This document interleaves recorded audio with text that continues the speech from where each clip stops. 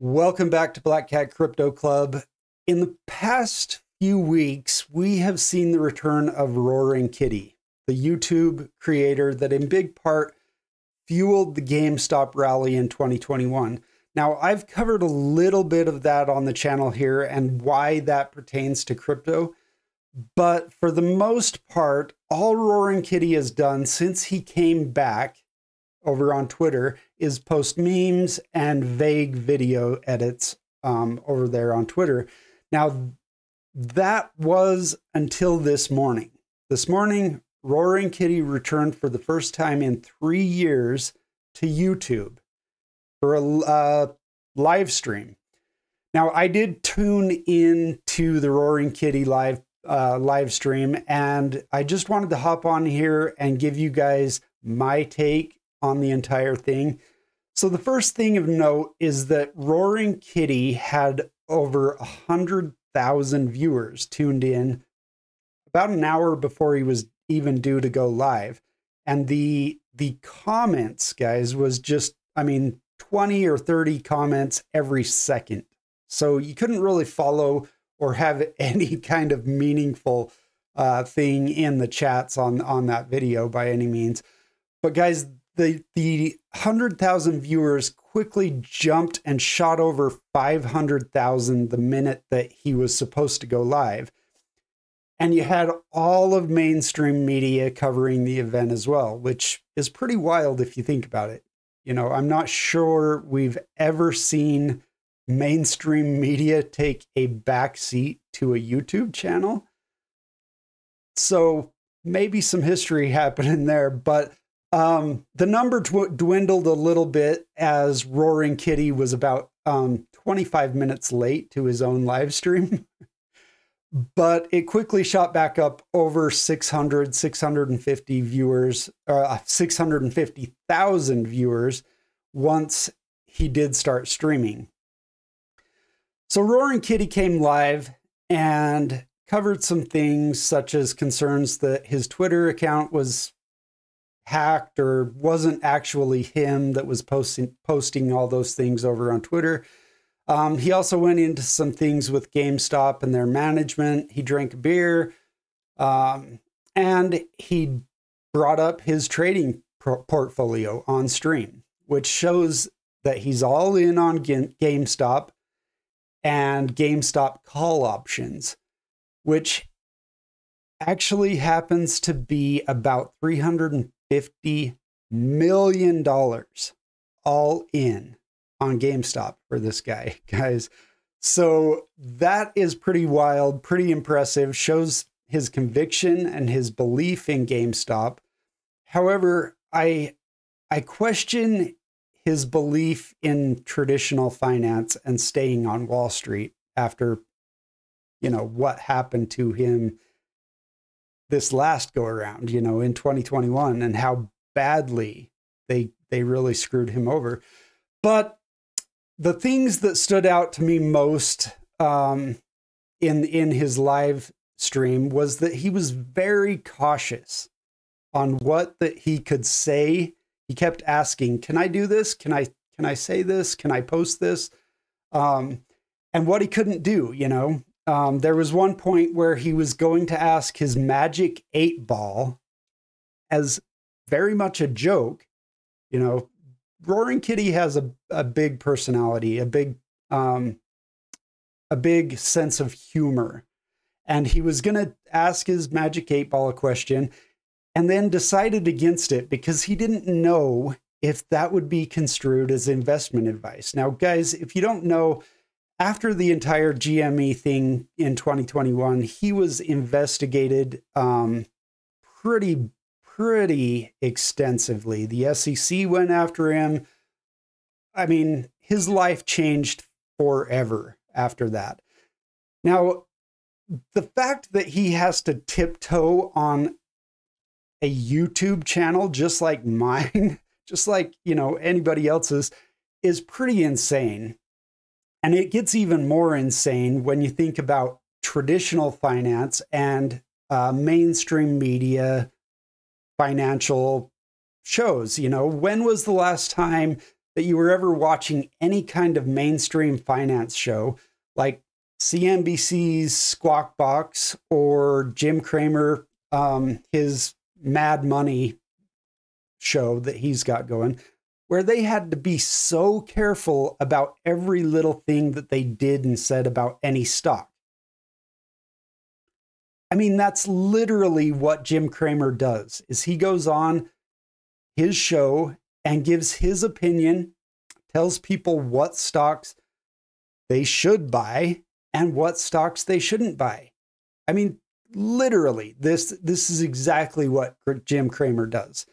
And yet, because this non-mainstream guy went on and did the same exact thing, and he rallied people against major hedge funds like Citadel and Melvin Capital in 2021, because of all of that, and because he isn't somebody that they control, Roaring Kitty has basically all but lost his free speech. I mean, it was pretty wild to watch on his stream, you know, just how cautious he had to be. Now, this goes even further than just being cautious on what he had to say. I want to jump over to this article. This is from, I believe, CNBC. Let me just jump over there. Now, earlier this week, Massachusetts Secretary of State started an investigation into Roaring Kitty's GameStop trades, allegedly for insider trading. And I honestly wouldn't be surprised if the SEC isn't keeping a very tight watch on him as well. But it doesn't even stop here, guys. I mean, this happened just a few days ago, but this also just happened. And E-Trade is the platform that Roaring Kitty uses to trade his stocks. And it says that they may kick him off their platform. For what exactly? I mean, other than he's just this massive influencer that nobody controls. And so apparently they don't want him trading on their platform. Guys, that is insane. But the point is that there is a huge double standard. And if you're not in the boys club that's called traditional finance and mainstream media, then you have a lot less rights on what you can do and can't say. Can do and what you can't do and what you can and can't say, guys. It's, you know, if you're not bought and paid for by a major media outlet, that they can, you know, kind of rein the reins in on you if you start saying something wrong that doesn't benefit the powers that be, you run the risk of these major government organizations and E-Trade and, you know, major institutions coming after you, and you just face a lot of backlash if you're not part of the mainstream traditional finance, right? So, and this is why this is all pertinent to cryptocurrency and decentralization.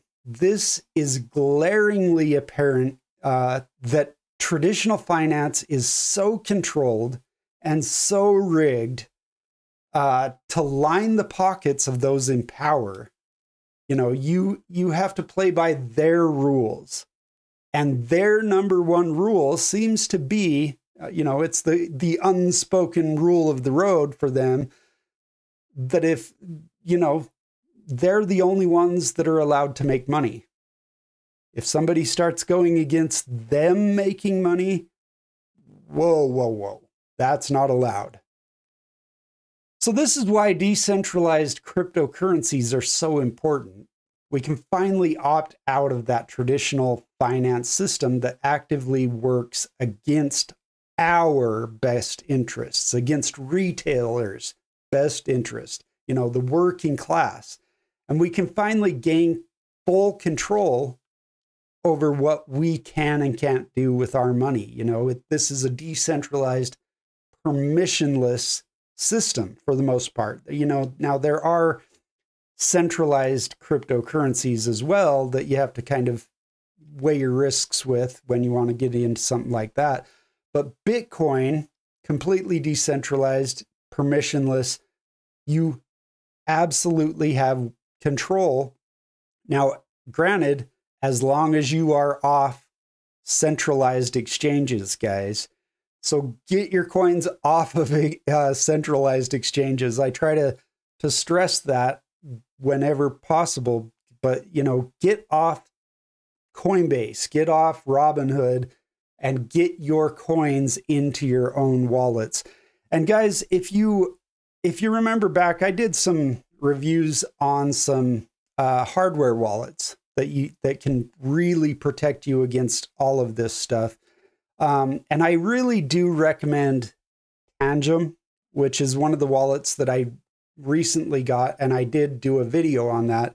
So guys, get into it. And Tangem is super, super, super easy. You know, the setup for it was just, you know, the user experience was definitely there. So I'm not paid for them by any means, but I do recommend them. And I do have a referral code in the descriptions of all my videos.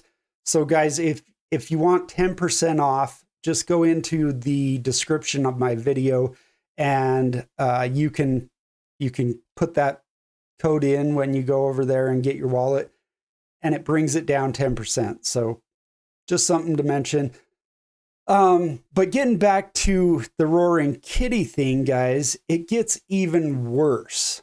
Okay. Over the last few weeks, since Roaring Kitty reemerged on Twitter, GameStop stock has been constantly just halted several times, like 10 to like 60 or 70 times a day has been halted for trading on the NASDAQ.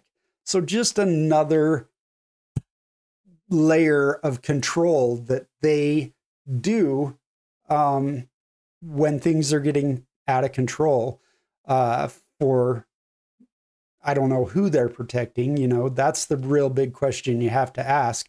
But during Roaring Kitty's live stream, GME was halted 10 times during his live stream, and has been halted 17 times throughout the day today. Now, I'm going to jump over to the NASDAQ's page where they list all the halts, and you guys can see, you know, right here, GameStop, GameStop, GameStop, GameStop, GameStop, GameStop, GameStop, AMC, which is kind of related to the whole meme and GameStop movement.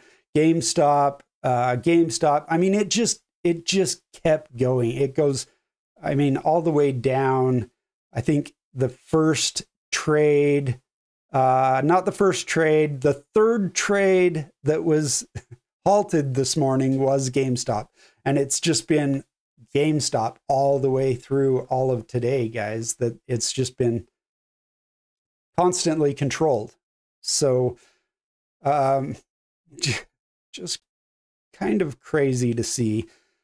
Now, the NASDAQ does these halts. You know, obviously it's not just GameStop being halted. There were some others there, but they do this in the name of protecting investors. But you really have to ask yourself, what investors, like who are they protecting here? Because given the nature of trading, you either benefit the buyers or you benefit the sellers, depending on the direction of the stock, that, you know, which way it's going at the time of halt. So you're really benefiting either one or the other, naturally. And you're either working against the other side of investors, right? So you're protecting one side of the investing class, I guess. So the entire of idea of trade halts to me is pretty fishy, and I think it leads to a lot of market manipulation from the establishment, which again, guys, this goes back to crypto and why decentralized cryptocurrencies and decentralized finance is so important, guys. We have the tools to actually opt out of that rigged game. So let me know in the comments what you guys think, what your thoughts are on everything Roaring Kitty and GME and the stock market. Let me know what you guys are thinking. Are you guys even invested in traditional finance at all? I personally am not. I've never been invested or involved in anything GameStop, other than I've shopped there before. I've bought some games there before. But let me know what you guys think about that. Are you invested in GameStop? Let me know if you're invested in Wall Street at all, or if you're like me, like I've lost complete confidence in Wall Street, and I don't play that anymore. You know, I have, but I absolutely refuse to anymore. I think it's completely rigged against us, and I don't play it. So let me know what you guys are doing. I know a lot of people like cryptocurrencies. They like stocks as well. You know, ETFs even play into this. So let me know what your thoughts are on Wall Street. If you still have confidence over there at what you're doing over there. And also make sure you like and subscribe to the channel. Let me pop my little banner up here. Really helps me out, guys, if you like and subscribe. Really just goes a long ways to let me know, like, I'm doing an okay job over here. So if you liked anything in this video, go over and hit the thumbs up there. And also, guys, if you have not already, please go over to For Them Animal Sanctuary. These guys, I am kind of if you don't watch my channel often, every month I have a different animal sanctuary that I like to put in the spotlight here on the channel, and just try and help them raise some money to help out their needy and abused animals that they take in. So guys, this is For Them Animal Sanctuary. Go over, help them out. I do have this link. It's forthemanimalsanctuary.org. I do have that link in the description to this page. And then you can easily find the Donate Now button over there on their front page. You can also help them out on Patreon, social media, all of that, guys. Plus, they are a 501c nonprofit, so anything you donate over there goes to help you out in when it comes to tax time. So go over, help them out. And as always, guys, thank you so much for joining me today, and thank you for all the support for watching any of my videos. It really is an honor that any of you guys take the time out of your day to listen to me. So thank you so much, and I will see you guys in the next video. Bye.